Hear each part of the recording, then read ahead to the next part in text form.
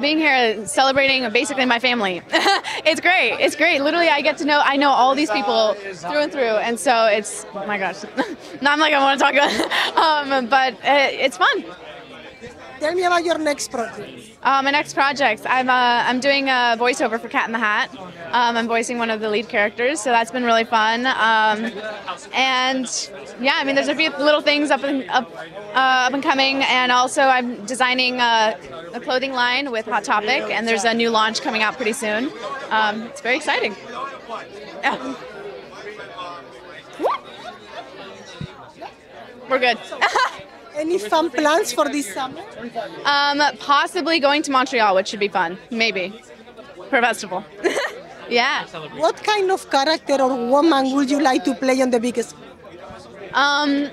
Well, this is one that a few people have a hard time understanding, is a happy teenager.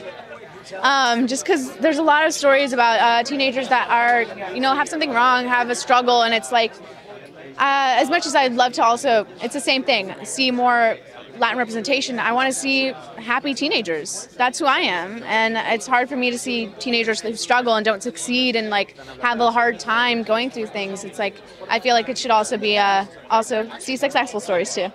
Why wouldn't we need more Latinos in Hollywood? Why do we?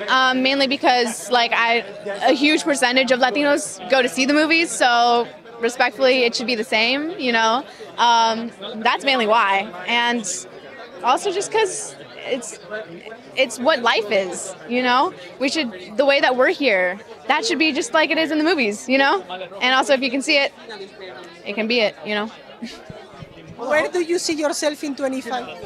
In 25 years, I hope that I'm driving a Rolls Royce. No, I'm kidding. No, I don't know. Hopefully I'm still happy and I'm still doing well, That's my goal. Thank you so much.